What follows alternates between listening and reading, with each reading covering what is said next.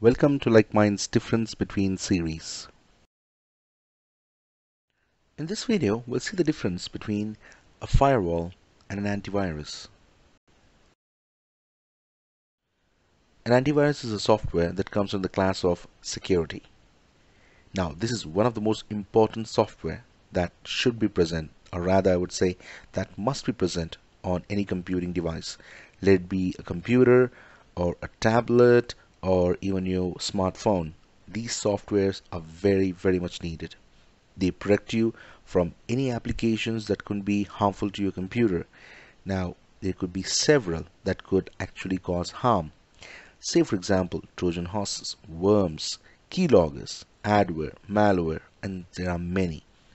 The best thing to do is go ahead, purchase the software, and install it on your computer. And as important as is to have a software, the exact importance should be given to making sure it stays updated to the latest updates. In the previous slide, we saw what is an antivirus. In this slide, we'll talk about what is a firewall.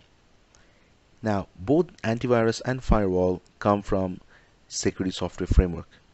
That means they both are security softwares.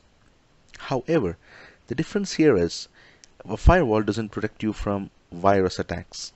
It protects you from outside world trying to access your computer. When you're connected to the internet, you are exposed.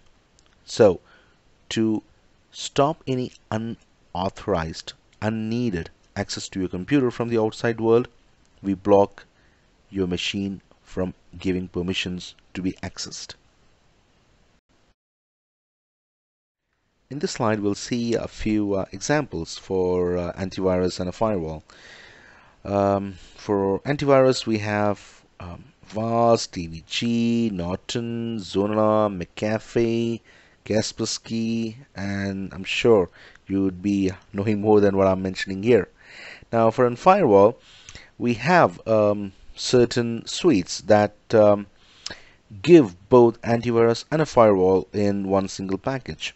Say, for example, Norton Internet Security, McAfee Internet Security.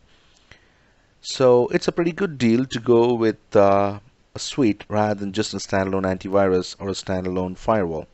So we have both best things in one single package.